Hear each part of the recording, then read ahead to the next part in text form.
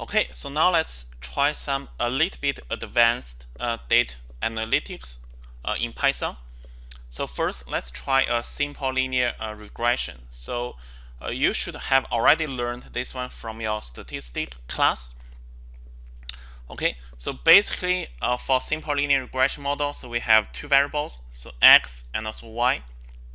And x is the independent variable, and also y is the dependent variable. So if we put x and also y on this chart, okay, we have some points like this.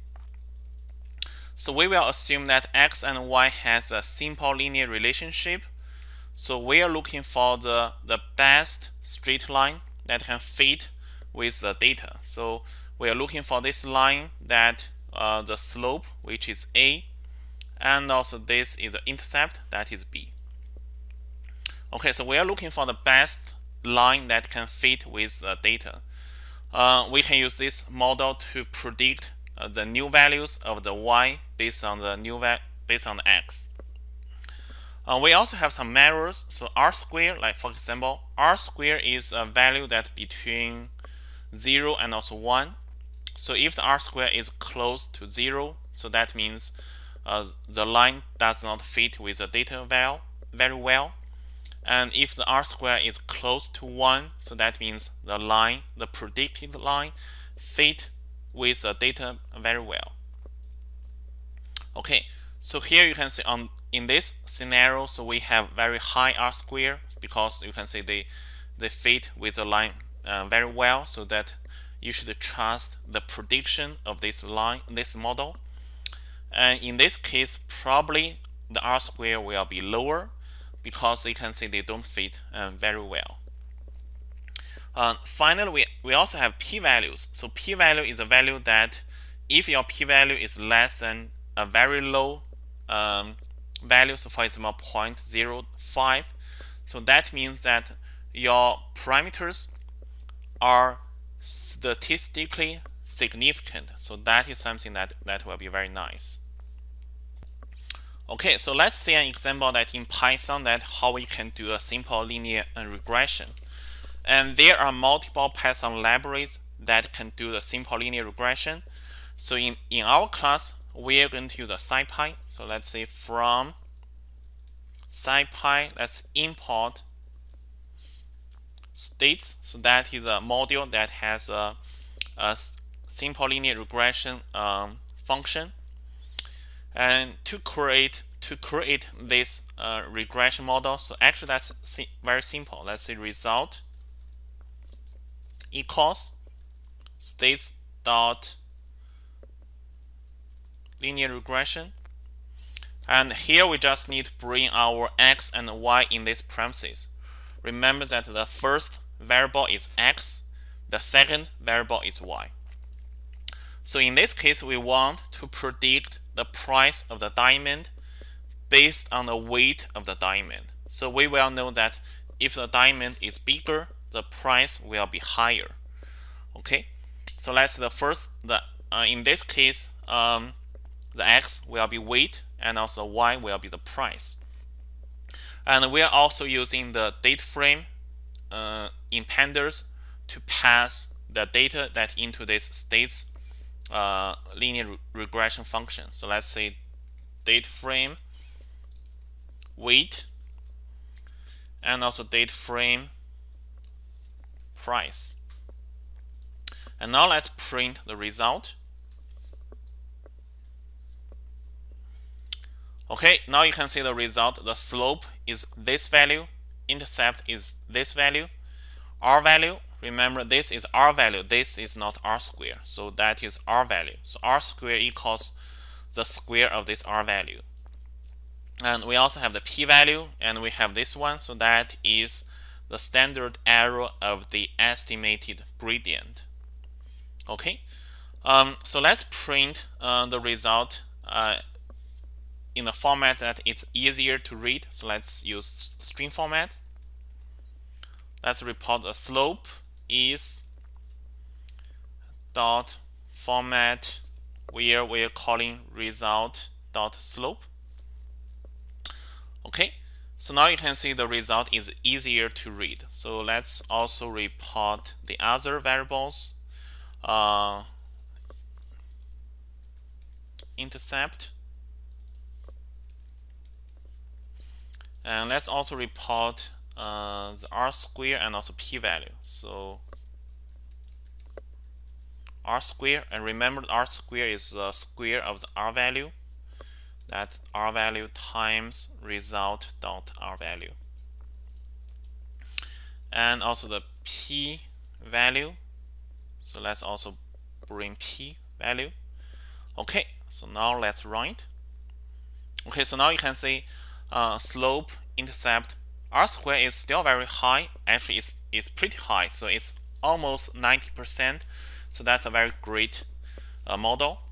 And the p-value is very small, so that means all the parameters are statistically significant. That's very nice. Okay, so now we have this model, so we can also make some predictions. So let's say that, for instance, if we have a diamond that the weight is 0.9, so what will be the price? Okay, so we can use the weight times the slope and plus this intercept.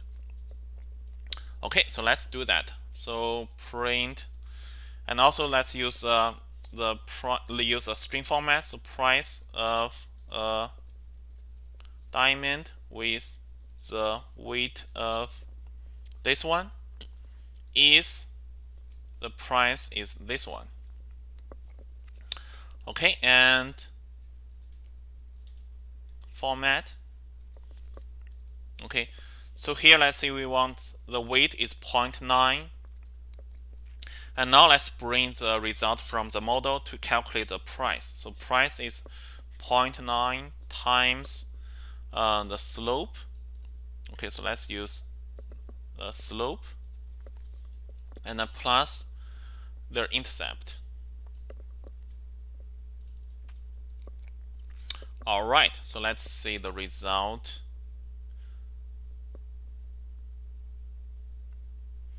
Invalid syntax.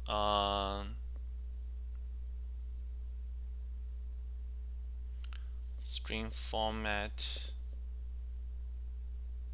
or dot format. Okay, dot format. All right, so now you can see it's pretty cool. So now we have a price that diamond of the weight is this one. So now we can make predictions. Okay, so that is a simple linear regression model. Let's try another example that say that we want to do some sentimental analysis.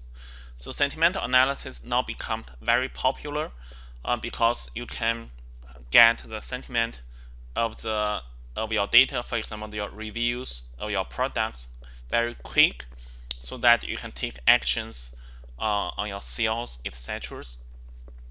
So normally sentimental analysis will calculate the opinions, and the result will be like the polarity. Okay, the polarity is a range between -1 and also +1. So that if the polarity is -1, so that means the sentiment is a very negative. So the person is not happy. And if the polarity is +1, so that is very positive. So that means the person is very happy. We also have subjectivity. So that is also a value between 0 and +1. So if the value is close to 0, that means that statement or that word is very objective. So that means they are simply talking about probably a fact. Okay, so it's not personal. And if that is close to 1, and that is very subjective, so that is something probably is very personal. Okay, so let's see an example in Python. Okay, so sentimental analysis may sound like fancy, but actually in Python it's very easy to do that. We know that natural language processing, NLTK, is a popular one. So however, in our class we'll try another Python library that is called TextBlob. So TextBlob is not installed by default, so let's pip install that one first. So pip install. text blob. And remember that in notebook we should have this exclamation mark. Okay, so let's write, and it will take like a few seconds that to download and also to install this Python library. So we can see now we are downloading and install this one. Okay, so now this is done. So now let's say from text blob import text blob. Okay, so remember those are the T and B are uppercases. Okay, and let's just get a result directly. So result equals text blob. So here let's say I love dog. Okay, so let's write. So this should be a very positive statement, and this is also should be very subjective. Okay, so now let's see the result. So print. Let's still use a string format to send out the result. So the polarity is dot format. So the polarity is in the result dot sentiment dot polarity.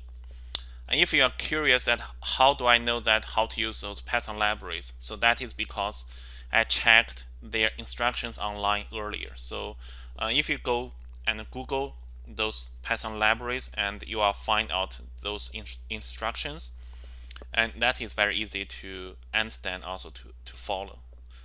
Okay, so next is subjectivity. Subjectivity is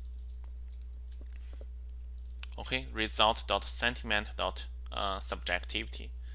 And now let's write. Okay, we can see polarity is 0.5, so remember that is above 0, so that's pretty positive. And the subjectivity is 0.6, that is above 0.5, so that is a little bit subjective. Okay, so now let's try to run a different sentence. Let's say I hate dog. Okay, and now you can see it is very negative, and also it's also very subjective. Okay, so this is an example of using sentiment analysis.